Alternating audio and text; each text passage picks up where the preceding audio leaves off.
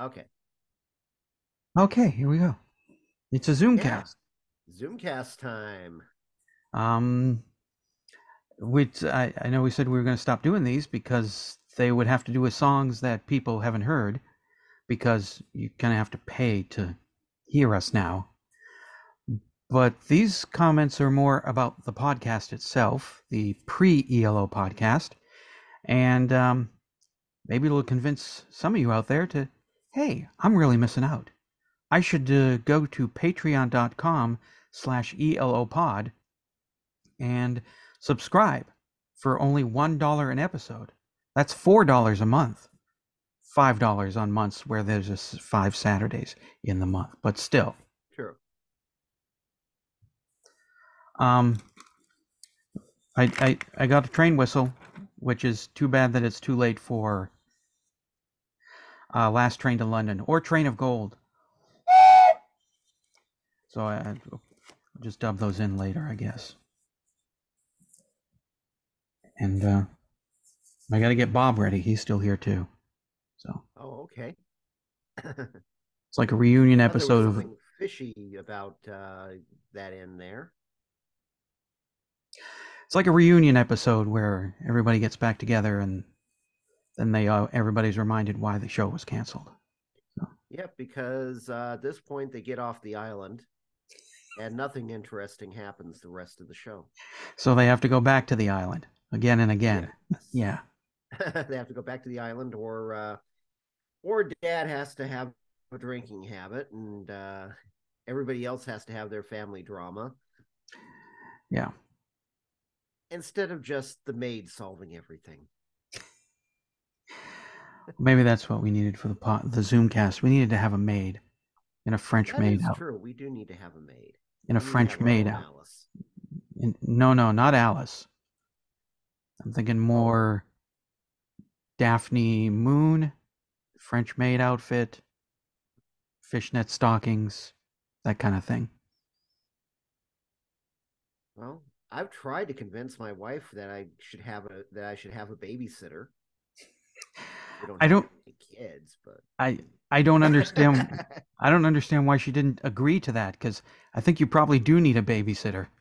yeah, I probably do. And by the way, just before anybody asks, I suggested 25 or over.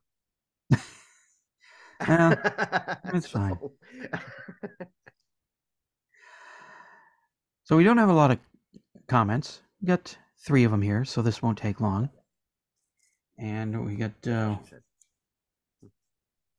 oh, there you go. It still has a use, I guess. welcome back to the morning show here on WEPJ.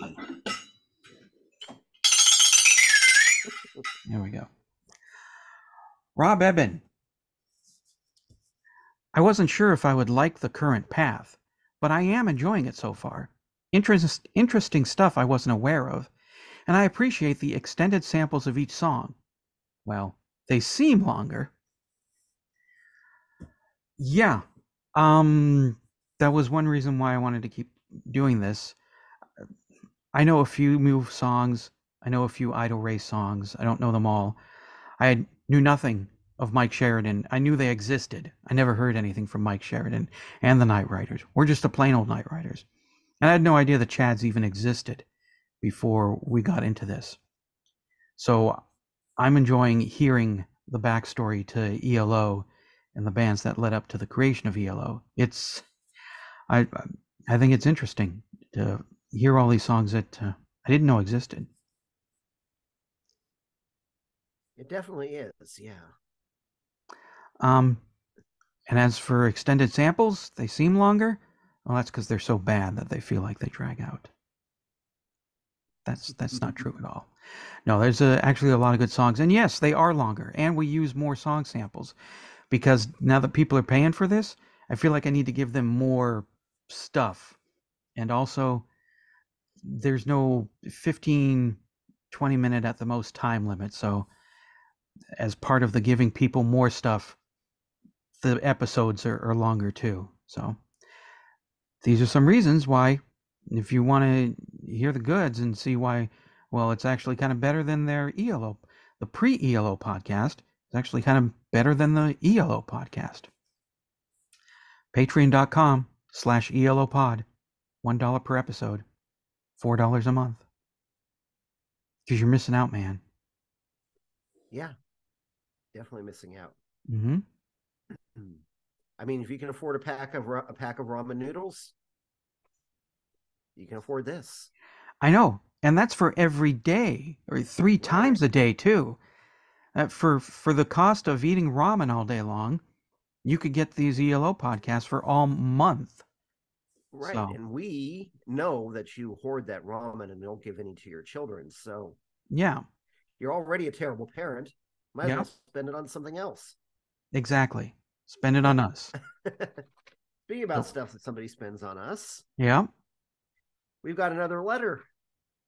From our We got a anonymous, bonus episode payment, actually, yes, from our anonymous donor. from our anonymous donor.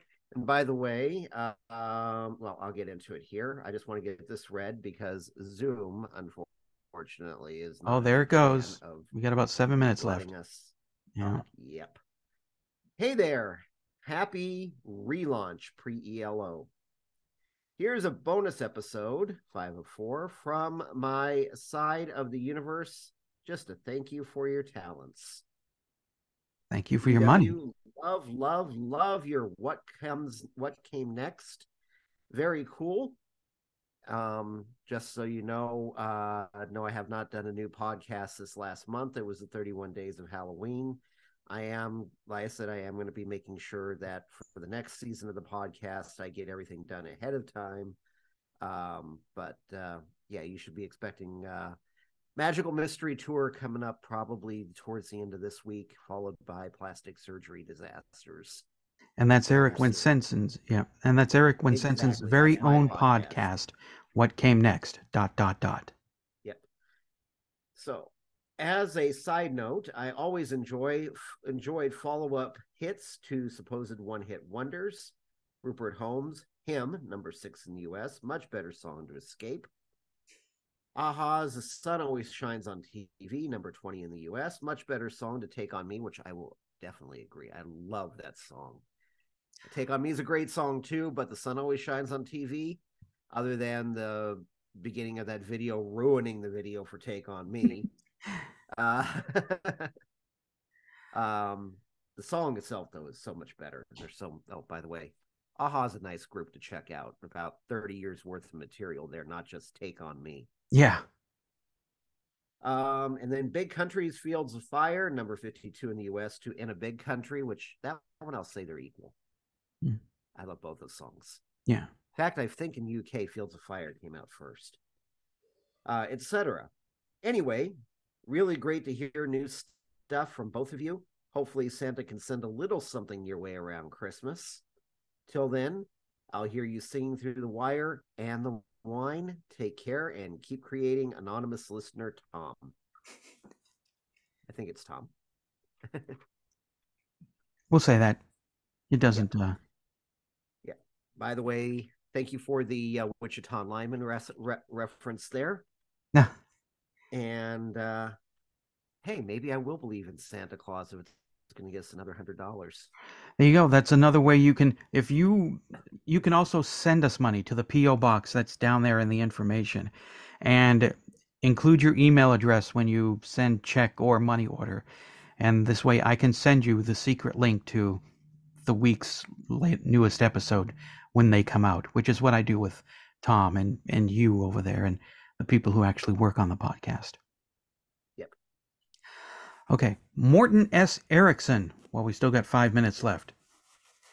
Good episodes so far, but I must admit that I am looking forward to when we get to Idol Race.